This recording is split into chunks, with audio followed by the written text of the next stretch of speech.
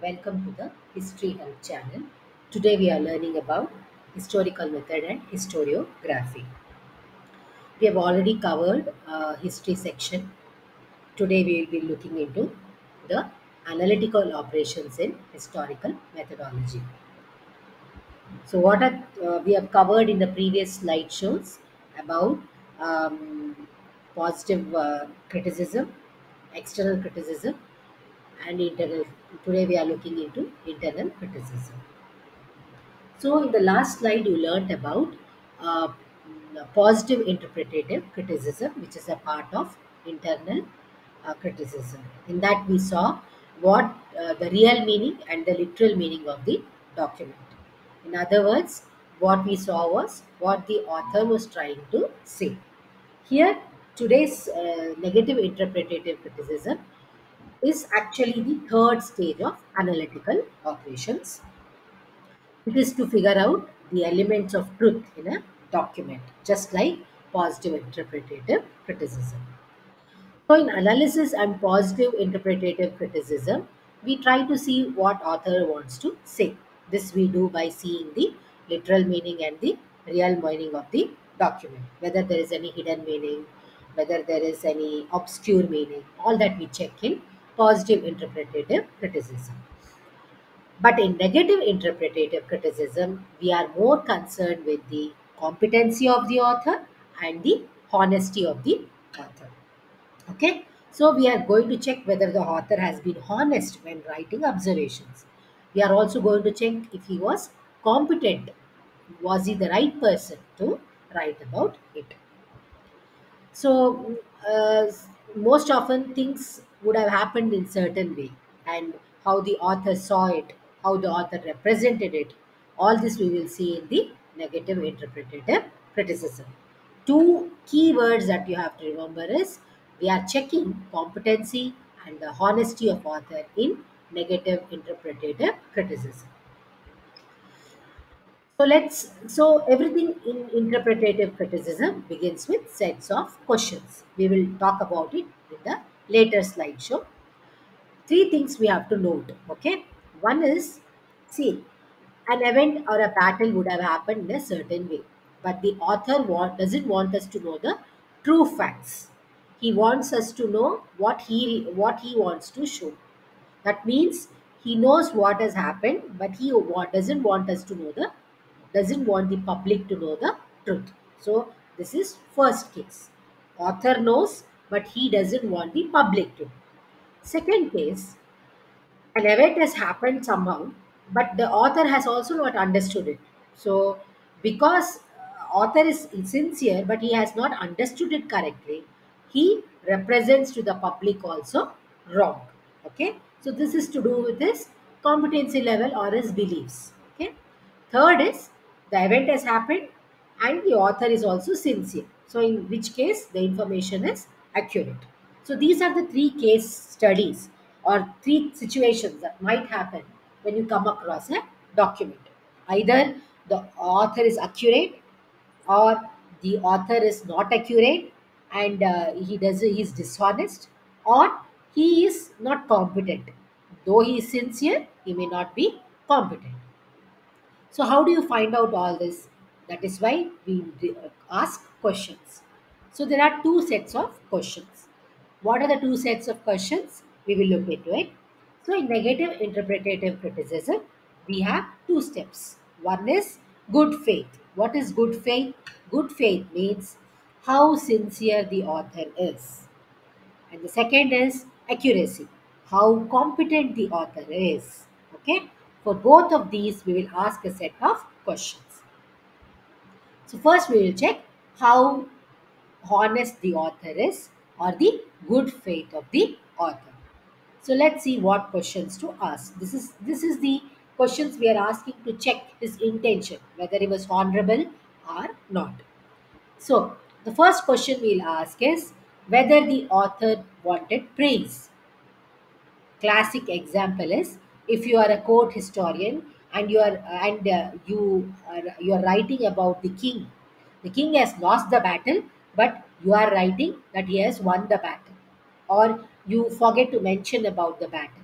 Why are you writing wrongly? Because you want to the king to praise you, because you want the king to give you promotions, or because you want the king to give you money, anything. So whether was the author,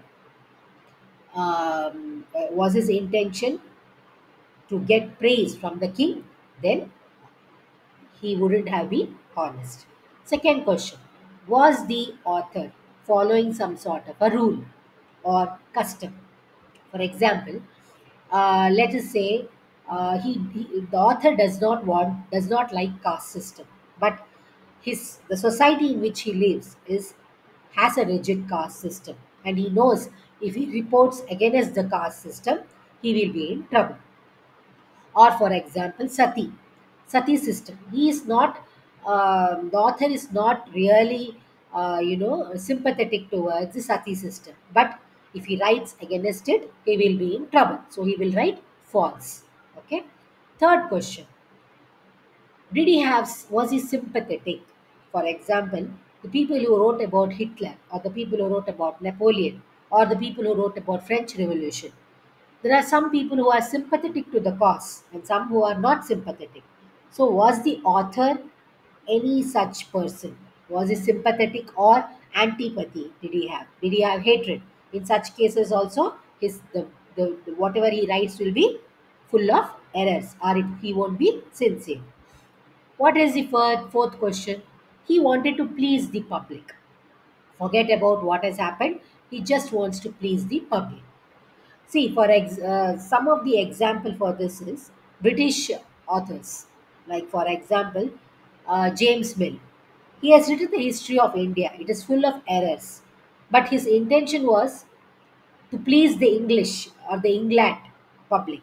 So he wrote whatever pleased the England people. He didn't write anything very much. He did not write a true situation about India. He just wrote whatever pleased the English back home. Then the fifth one is literary issues. Says some authors are there who just want to write flowery language, who want to use good style in English. So and they are not at all interested in representing the true facts. So in all these cases, the author is not sincere. If he wants praise from the king, if he is following certain rule, if he is sympathetic or antipathetic to a cause, if he wants to please the public, or he simply wants to write well, in all these cases, the author will not be sincere. So his faith is in question, and so the document will be in error. So this talks about honesty of the author. Second one is accuracy or competency of the author. For this also you have a set of questions. What so we are here we are checking certain information. Did the author do the observation himself? For example, if he was a general, he may have fought the battle, or his soldiers may have fought the battle, and he may just write what the soldier has told him. So we have to first ask whether he did the observation himself.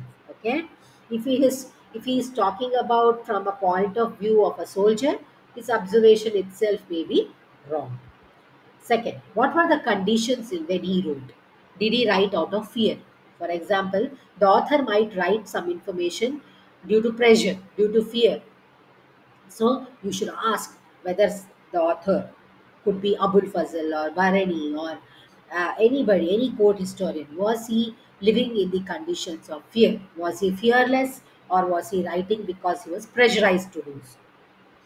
Third, was it a correct observation? In the sense, was he there are some authors who always write wrong, who do not observe correctly. Was he such an author? Okay. Fourth, did he have any prejudices? For example, did he hate something, did he love something? In such a case also, won't write a balanced view. He will write whatever he likes or dislikes. For example, Badauni, he had prejudices against Akbar, so his some of his sources, some of his wordings was against Akbar. Whether it was true or not, it's a different story.